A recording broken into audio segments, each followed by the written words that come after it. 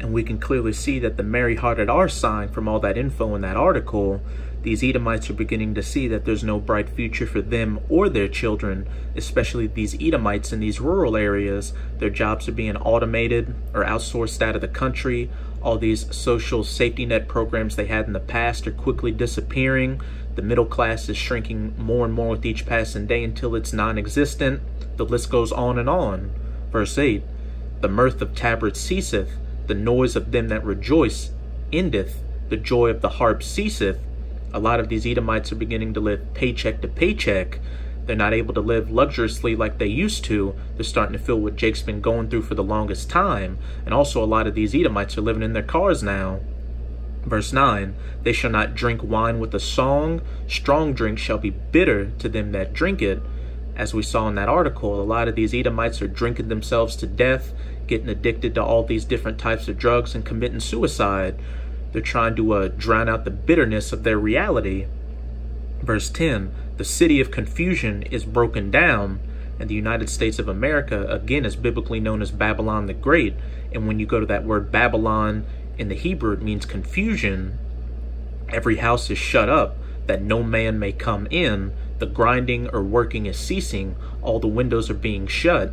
As I just said, a lot of these Edomites' jobs are being automated or outsourced out of the country, which is leading them to become addicted to these drugs, drink themselves to death, and commit suicide. It's all a vicious circle. Verse 11, there is crying for wine in the streets. All joy is darkened. The mirth of the land is gone, because Yahweh Ba'ashem Yahushua is passing this cup unto you Edomites. He's beginning to visit your iniquity and discover your sins, that main sin being afflicting the apple of his eye, the so-called Negroes, Latinos, and Native Americans. This is Habakkuk chapter 2, verse 12. Woe or destruction to him that buildeth the town with blood, and establisheth the city by iniquity. And this society that you Edomites have was built off the blood, sweat, and tears of the so-called Negroes, Latinos, and Native Americans. The White House was literally built by so-called Negroes, and yet you still don't give Jake credit for anything. You still call Jake niggers, spics, and tontos, and shoot him down like a dog in the streets. You give him poisonous food and water, as well as put Planned Parenthood in his neighborhoods. But you know what, Esau? It's all right, because we know that our salvation is nearer than when we believed. We know that you're going out of power, and that once you're taken out of power, you're going to go into 1,000 years of hardcore bondage and slavery under our subjection. And it's going to be a very rigorous slavery for you Edomites. I'm going to close it out with Ezekiel chapter 25, verse 12 through 14.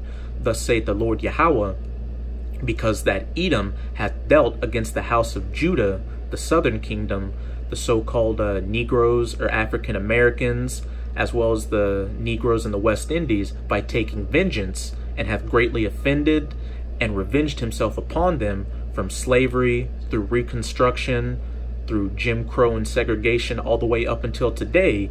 You've had that perpetual hatred for the so-called Negroes, Latinos, and Native Americans, because we got the blessing and the birthright.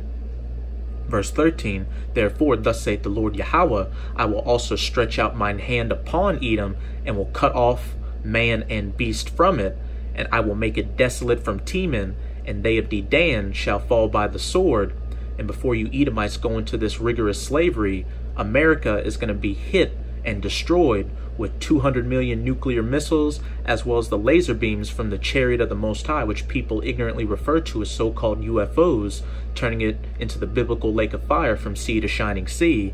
Verse 14, and I will lay my vengeance upon Edom by the hand of my people Israel, and they shall do in Edom according to mine anger and according to my fury, and they shall know my vengeance, saith the Lord Yahweh.